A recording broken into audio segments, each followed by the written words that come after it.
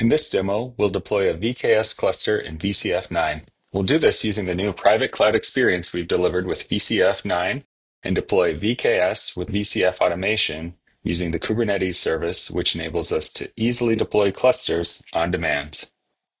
Whether you need a single large cluster or multiple smaller clusters for fault isolation, VKS makes the process fast and repeatable. It integrates seamlessly with your existing virtual infrastructure, including storage and GPU resources, and supports multiple Kubernetes versions for testing and validation. This gives your team flexibility to run Kubernetes workloads alongside other vSphere workloads, all with a consistent management experience. In the VCF automation portal using a consumer persona, I'll go to my services, Kubernetes, then create a new Kubernetes cluster. Let's select the custom configuration, give our cluster a name, and then select the version we want to install. We'll also notice that we're matching the cluster class version to the version of the service. The reason we've done this is to make sure not only the functionality matches, but also this means it won't trigger any automatic rolling updates of your cluster. So when you update the service, the classes you already have deployed are unaffected unless you decide to update them. Scrolling down, we'll see a lot more options that can be directly configured in here, like certificate rotation, proxy, or persistent volume storage. In this example, we'll keep our defaults, click Next, and move on to standard configuration of a control plane. Here, we can set the replicas, VM class, storage class, and image for the OS. For the control plane, you can choose Photon or Ubuntu. Next, we'll set the configuration of the node pools.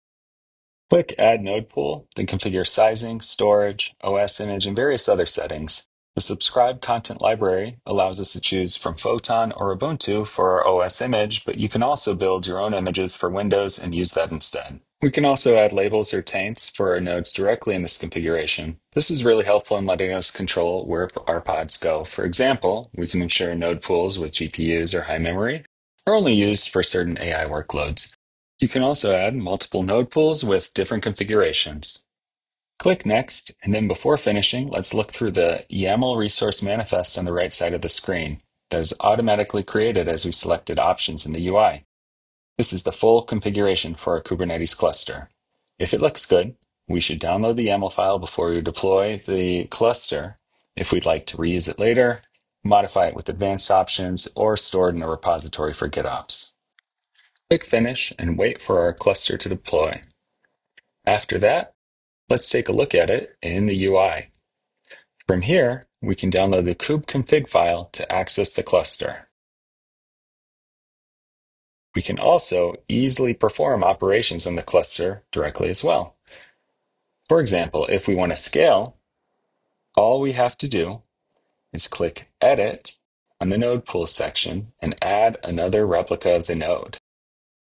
We can also change the sizing or add persistent volumes.